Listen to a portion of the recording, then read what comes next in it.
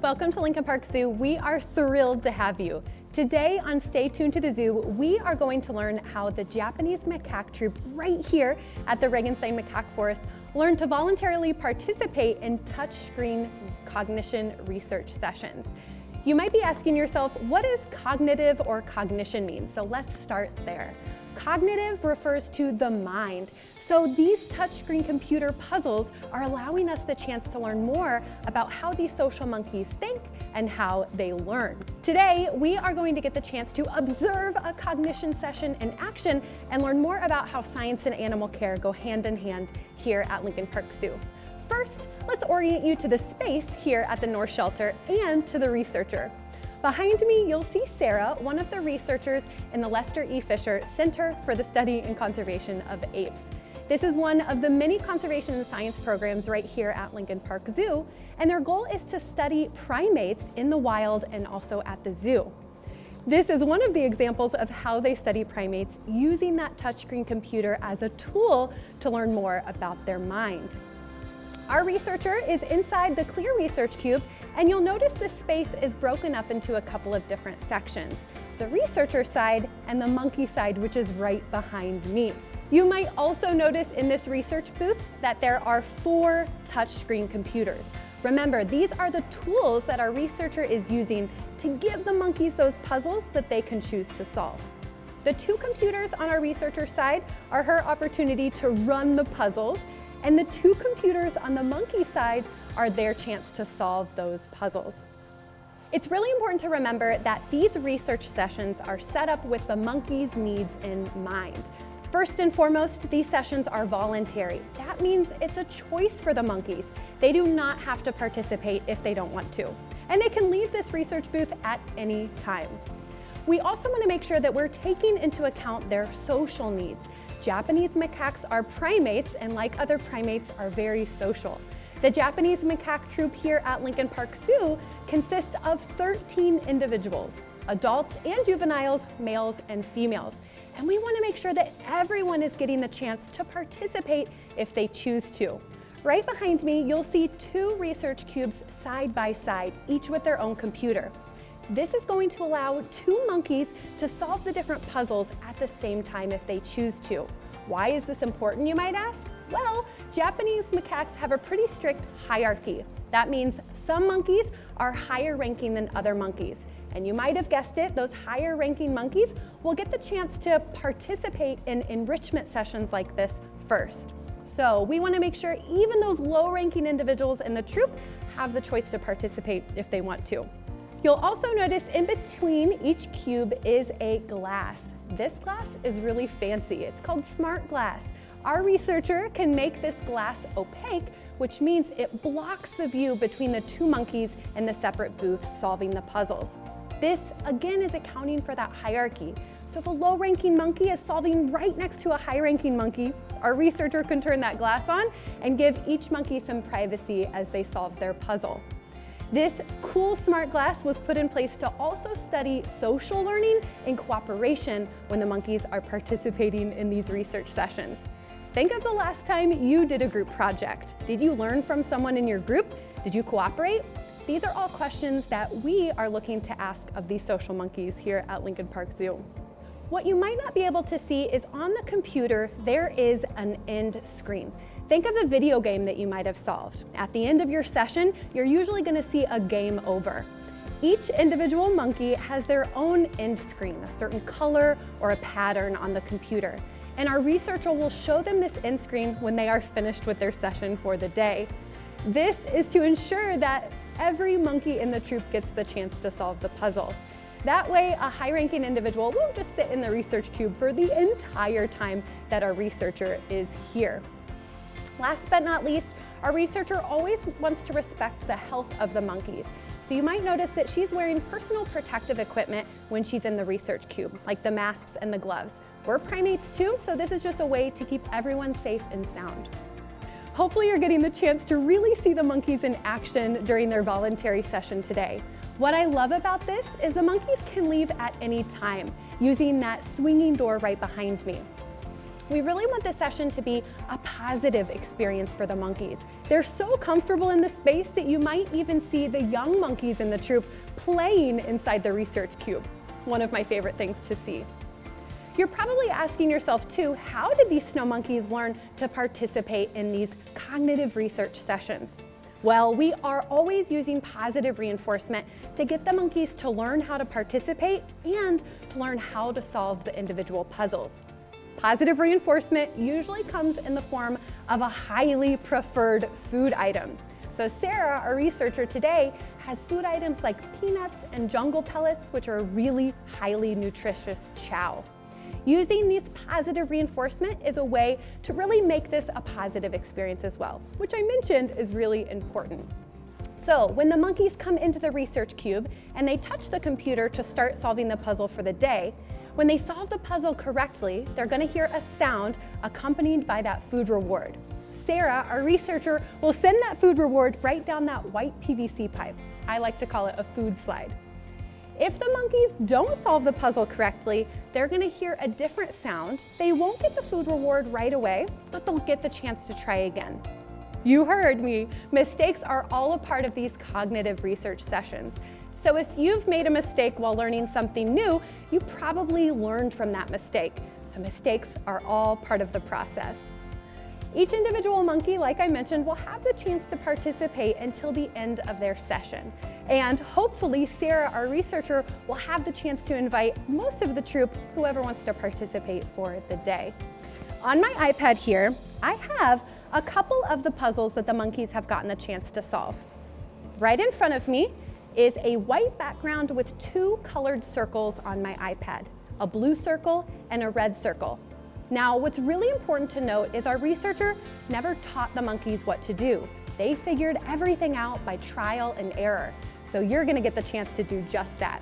What would you do if you saw these two circles on the screen? Did you say touch them? If so, you're exactly correct. But there are two circles, so you have to decide which circle you want to touch first. Did anyone say blue?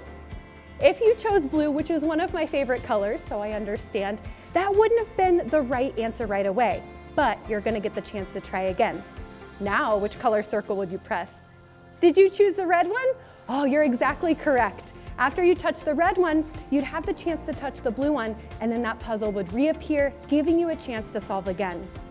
What Sarah will do during these research sessions is record all the data and observe the behaviors of the monkeys while they're participating. So she can collect that, and her and animal care can work together to help continue to make really informed decisions when it comes to animal care. Most of these puzzles that the monkeys are getting the chance to solve are what we refer to as welfare-based puzzles. That means they are learning about the personalities and the preferences of the monkeys, and animal care can continue to use that data to take the absolute best care of these Japanese macaques here at Lincoln Park Zoo. These sessions are a chance to encourage those natural behaviors, encourage those species-specific challenges, and offer a great opportunity to exercise their mind. I'm so glad that you got the chance to join us here today at the Regenstein Macaque Forest to see a cognitive research session in action and learn how the monkeys choose to voluntarily participate. I hope you've also gotten the chance to learn a little bit more about how science and animal care go hand in hand right here at Lincoln Park Zoo. Now that you've gotten a chance to peek inside the mind of Japanese macaques and learned a little bit more about the cognition studies taking place here at Lincoln Park Zoo, it's time to test your own cognition.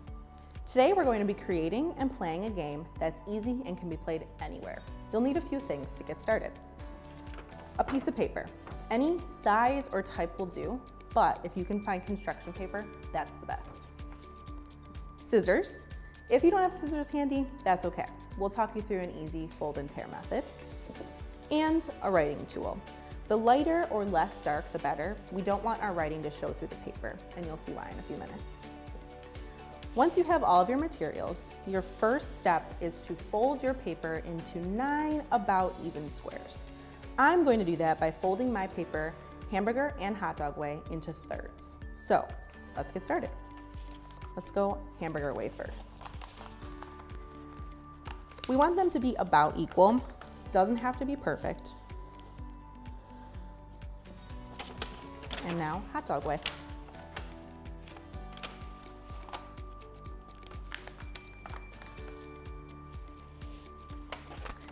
All right, if all went according to plan, you should have 9 squares on your paper. Now that our paper is folded into 9 squares, we need to separate them. If you have scissors, now is the time to use them. You can go ahead and cut right on those folds. And again, if you don't have scissors handy, that's okay. We're gonna show you an easy fold and tear method. All you need to do is fold and refold on those lines. If you make it nice and crisp, that's even better. You can also flip the paper over and fold the other way to really loosen up the paper at that fold. When you're ready, you can go ahead and tear. I'm gonna finish using my scissors. When we're all done, we will have 9 squares that will be our game pieces.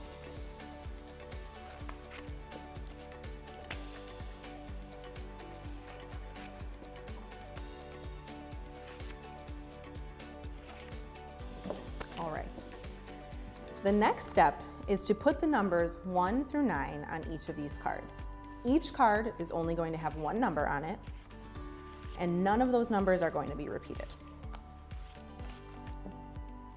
This is where having a lighter colored writing tool comes in handy because we don't want our numbers to show through onto the back side.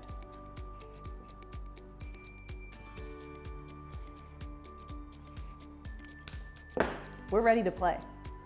Now that we have our game pieces ready to go, it's time to learn how to play. The whole goal is to challenge and strengthen your memory by remembering where the cards are when they're face down. So your first step is to gather up all your pieces. Order doesn't matter because you are going to shuffle them. I made sure all my cards were face up, and I'm just going to rearrange them a little bit so that I know they're not in numerical order. Then I'm going to place them face down on my table. You can put them in any pattern you want. I'm going to put them in a big square.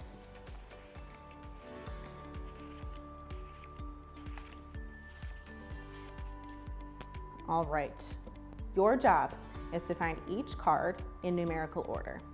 You'll flip them over and try to remember where they live when you place them face down. Let's go ahead and get started, and I'll show you how it works. All right, I'm gonna start here. 9, I know the 9 lives here, that's my last one. 6, 4, 8, 5, 2, 7, let's see, 3, 1. Okay, I kind of know where they all are, and I'm gonna try to get them in numerical order. If I make a mistake, that's okay. All I'm gonna do is put the cards back face down and see if I can build my memory as I go. All right, 1, so far so good. 2, 3, I feel like the 4 was over here. 4, ooh, 6. That's okay. I'll just flip it back over and we'll try again.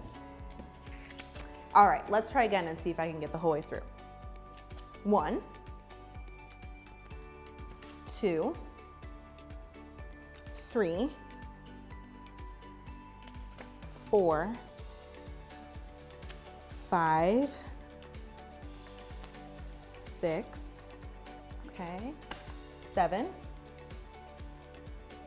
8, 9. There we go. It might take you a few times. It took me a few times, and that's okay. This game is so great because you can play it anywhere at any time. There's a couple ways to even make it a little more challenging. Play it with someone else. Take turns flipping over those cards and seeing how far in the numerical order you can get. Or make a brand new deck of cards. Put letters on them to spell a 9-letter word like alligator and see if you can spell it in the correct order. Thanks so much for playing with us today. How did you customize the game? Was it easy or difficult to play? Let us know in the comments. We're so glad you joined us for Stay Tuned to the Zoo.